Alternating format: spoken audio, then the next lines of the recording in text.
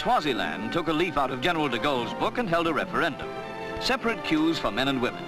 The people were asked to support Paramount Chief Sobuza's rejection of the Constitution, arranged for the country by Mr. Duncan Sands. Voters had to choose a lion card if they voted for Sobuza, a reindeer card if they disagreed. The British government had imposed a constitution as the people couldn't agree themselves, after wrangling for 3 years.